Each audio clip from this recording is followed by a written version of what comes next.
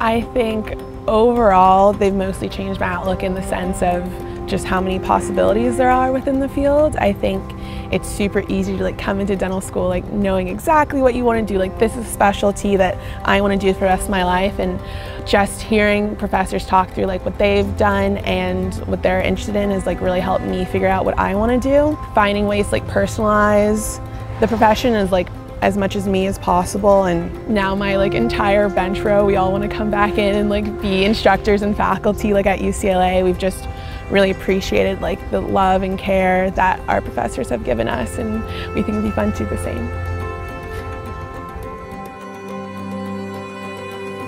So as dentists, we're able to impact one patient at a time, but for faculty members, they impact us as dentists as well as all the populations of patients that we'll end up serving. So I think faculty can have a huge impact on society as a whole. And that one meaningful conversation that we have with faculty, or the one life lesson we learn from them, this could ultimately change the way we practice and the philosophy of care that we provide for our patients. So I think faculty have an incredible impact on our careers. Personally think that not a lot of my classmates or even myself, as a dental student, I don't think we fully understand the sacrifice that the faculty make just to be here, right? The opportunity cost for a dentist is relatively big. So I just wanted to let the faculty know that I hope I speak for my class that we're thankful for them and we're grateful for the sacrifices that they make for us.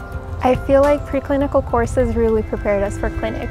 I remember when we first learned how to do class 2, I had no idea how I would reach the point where I would be able to do this on a patient. And through all of the faculty advice and just the help we received in direct and indirect, I came to my D2, D4 project very excited instead of nervous, and it was a really good experience.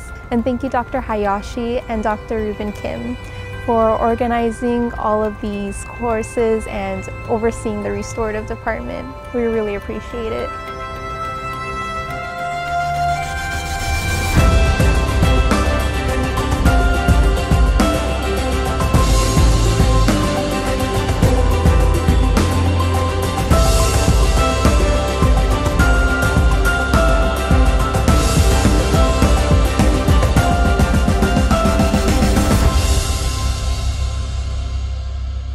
I'm pretty sure some people know in the school, but I'm a cancer survivor.